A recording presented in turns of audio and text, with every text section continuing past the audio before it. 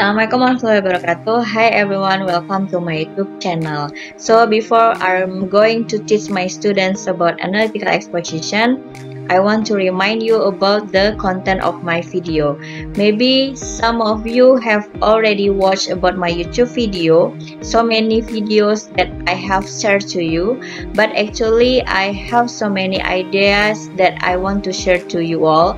So just please check my YouTube playlist because there are a lot of things that maybe you want to find.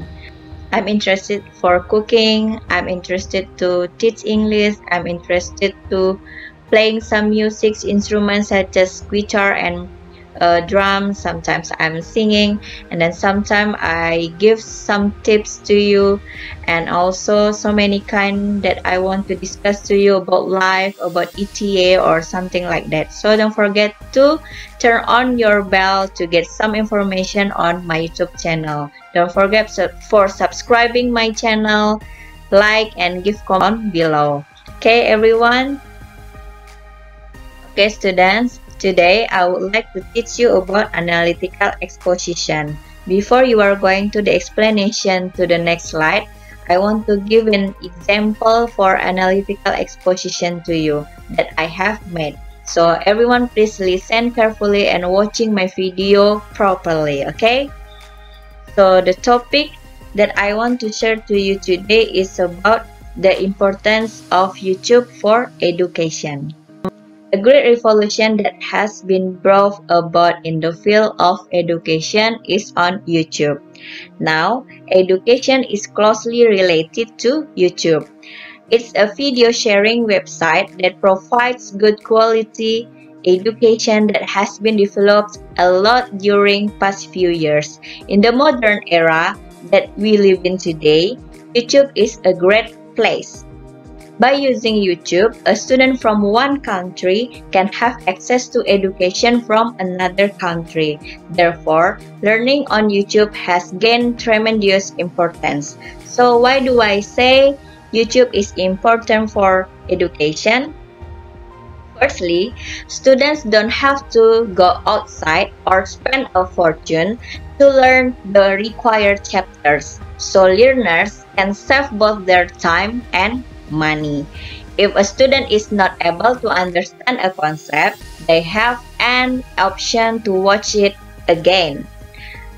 Secondly, teachers can provide good quality education which is not able to reach many students in traditional way.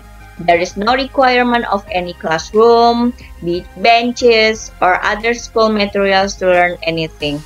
Only a robust and reliable internet connection and smartphone are needed.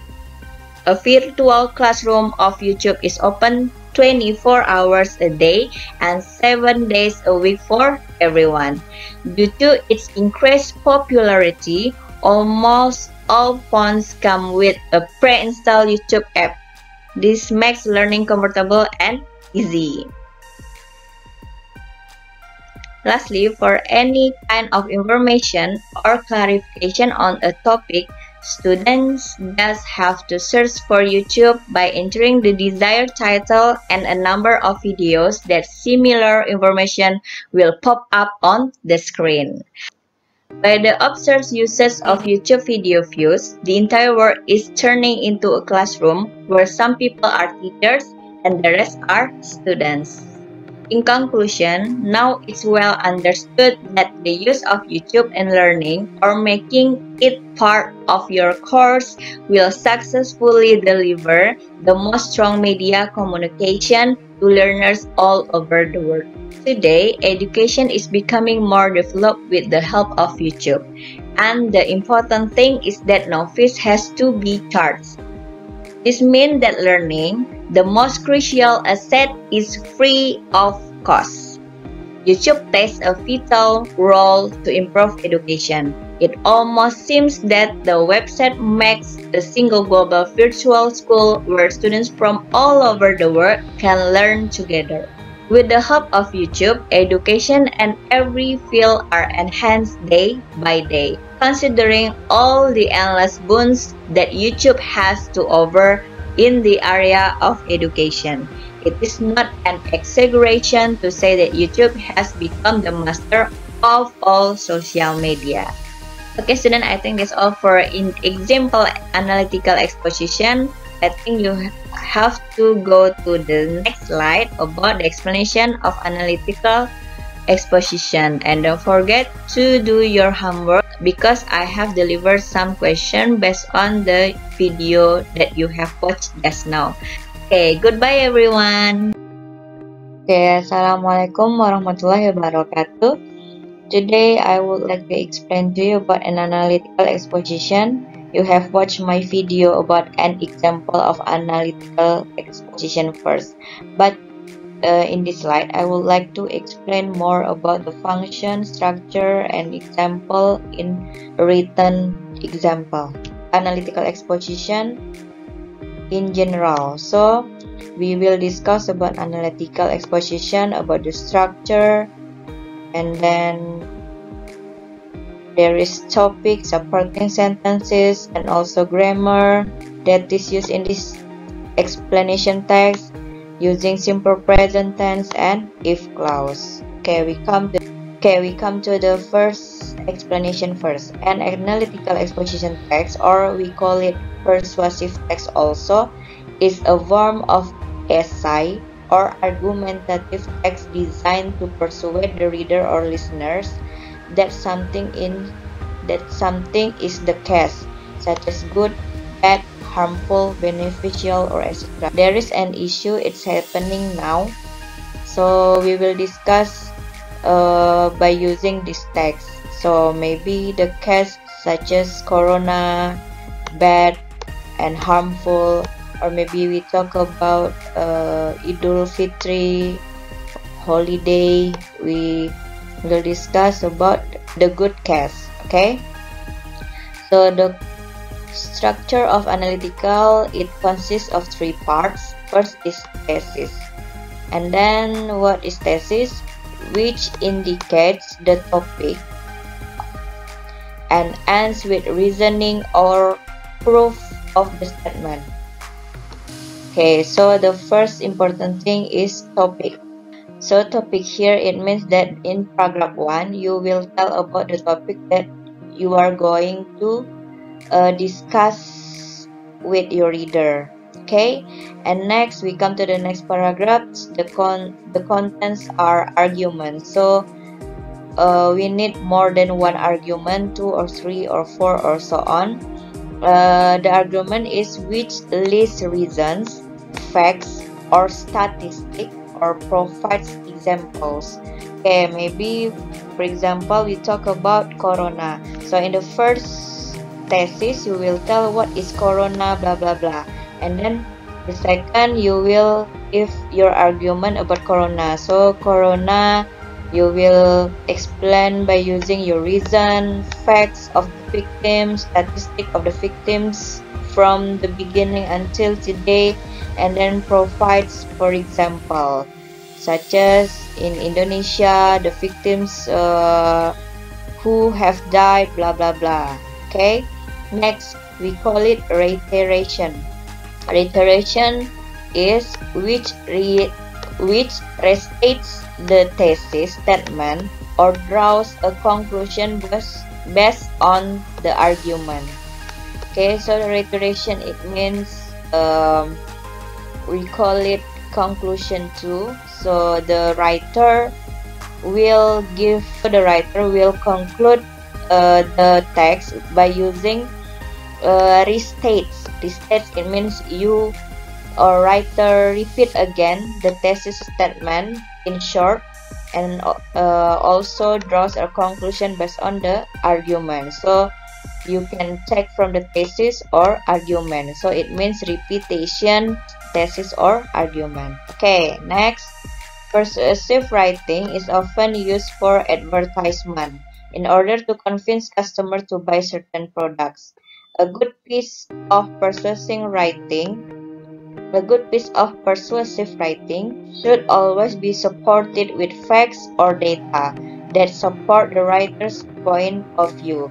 So this text, it means there is data or facts who support it to your topic. Like I told you, like corona, you have to collect the data or some explanation from the doctor or something like that. So it means you prove the text is really good to persuasive the reader. Okay, next, analytical exposition may also appear in the form of poems, campaign posters, and advertisement.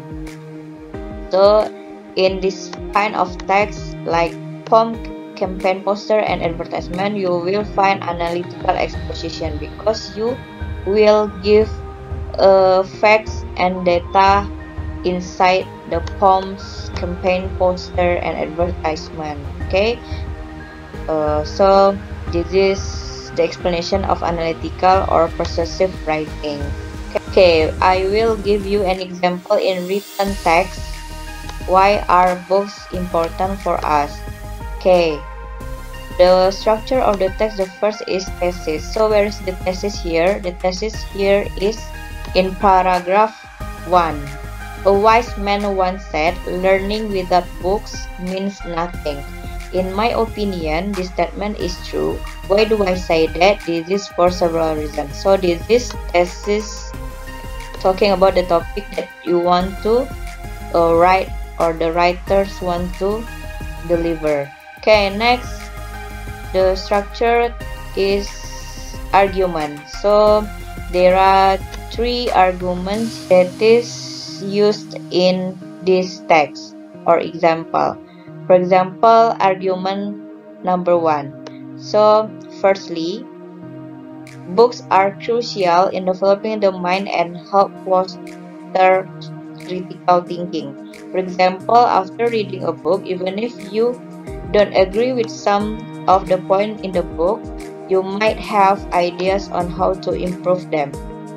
So the reason here is our first argument from the writer. Okay, so what is in this argument? There is topic, sentence, number of argument, and supporting sentence. You will match the color.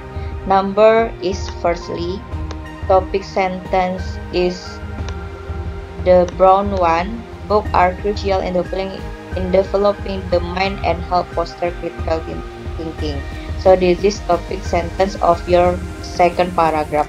Next, supporting sentence. So the explanation from here, the back one until here. For example, until them.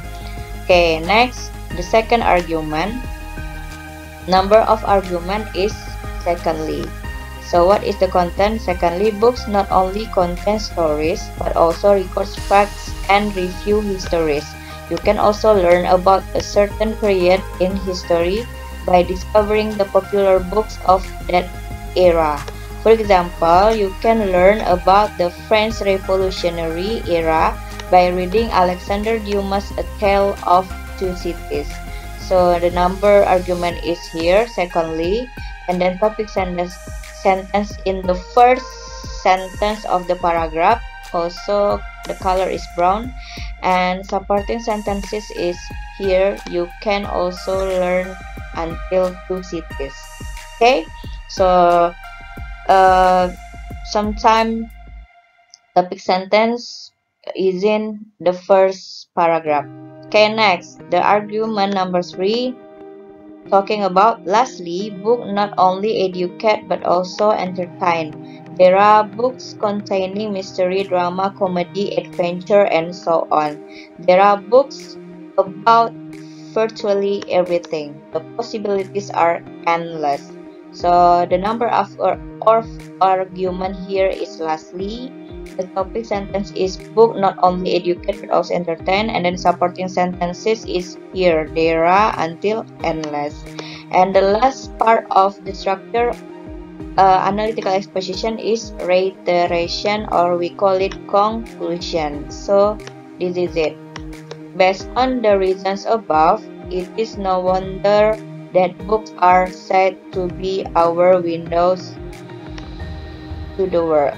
Okay, so this is the conclusion that writers take from the thesis, also the argument. Okay, so this is the example of analytical exposition, and also we have analyzed about the structure and also the part of the argument. For example, we use number of argument, topic, sentence, and okay, I will tell you about analytical exposition test may also use if clause. If clause is the sentence that using if in the front. For example, if nuclear waste is not properly stored, it will be extremely hazardous to all living things.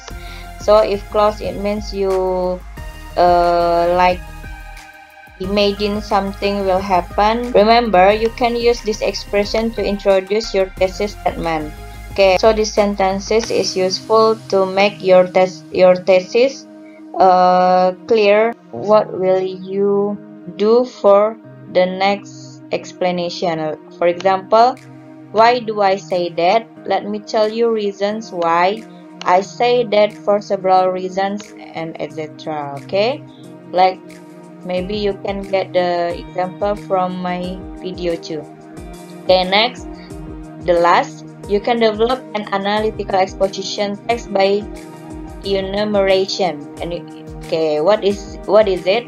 Like I told you before, the number of your paragraph, first, second, third, fourth, because you have some arguments inside your paragraph. Firstly, secondly, thirdly, finally, first of all, in the first place, additionally, furthermore, moreover, finally, last of all, last but not least. Okay, so here it is in general about analytical exposition. Okay, next, what is okay, next slide is the last slide. You can also develop an analytical exposition text by listing the reason. First, one reason is that, another reason is that, so you can use reason, listing of reason. Okay, in beside you put numbering, like I told you before. In making a reiteration in analytical exposition text, you can restate the thesis statement or draw a conclusion. Okay, for example, working long hours at a computer can cause eye strain. Why do I say that? First, you tell the reason. Second, you tell the reason. And then in the end, so working at computer a long period working at computer for a long period can strain your eyes. So this is the states about the thesis statement that you have made. Okay, so this is the reiteration or conclusion. Okay, I think that's all. We come to the next slide about the questions. There are 5 questions that I will deliver to you from the video that you have watched in the first. Okay, thank you. That's all. Assalamualaikum warahmatullahi wabarakatuh.